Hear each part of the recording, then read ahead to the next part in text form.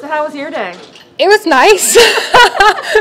I mean, Nice, I think. Yeah, 64, 11 birdies. That's tied for the second most in a round in LPGA history. oh wow. And that's all after starting with a double bogey. Yeah, it was kind of a rough start. I was actually happy to find the ball on the first hole, but I've been playing well. Like the last couple of days, I've been playing well. The score hasn't really shown. I've been a little bit in the way of myself, so I just had a quick text back and forth with my coach yesterday and with my caddy Shane, and just like, okay, how do I get out of my own way? So clearly I did that today, so I'm very happy.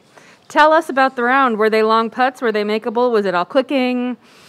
Well, the course was set up quite nicely today. I could reach 2 par 4s, and I hit really good tee shots on both of those, took advantage of that. And I just, I hit some really, really good iron shots that were quite easy, and then I made a few putts, nothing, no bombs, no crazy. It was really steady play and just really good iron play. And Annie in your group was playing really well as well. Does that help the dynamic when there's someone else in there, or do you play your own game? Of course, I mean, you want to see people making putts, you want to see people playing well, so I think that when a group gets going, it's easier to kind of get that momentum. But you still, I mean, I focus on my own game, but it's really nice when because you stand there and watch somebody else play, so you want to see them making putts because it helps you. Just what did happen on the first hole? A little bit of a drop kick hook left. It wasn't really my prettiest of shots. But it was kind of one of those things, okay, that I've had a little bit of a miss off the tee these last couple of days. So just trying to figure that out and just get the ball in play. Because I knew I've been hitting my irons well. I just told myself, give yourself chances and get the putter hot. That was the key today.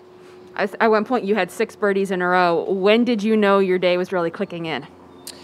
I think I started hitting the ball, well, even after the first hole. Like, I hit a really good shot. I hit it almost dead on 2, and and I made a putt on 3. Just, it kind of momentum started. I got it back really quickly.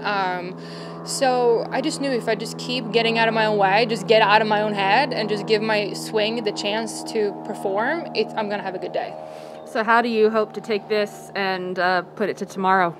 Well, I'm really just going to, build on from today. It was a really big step, knowing that when I try too hard, it doesn't go very well. So I'm just really going to go out and just try to be as free as I can, and just trust that my game has been good enough and that I have done the practice for it, and just go out and hopefully for some more birdies.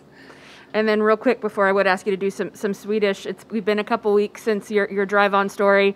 How has the reception to that been, and especially now as we're celebrating the second year of Drive On this week?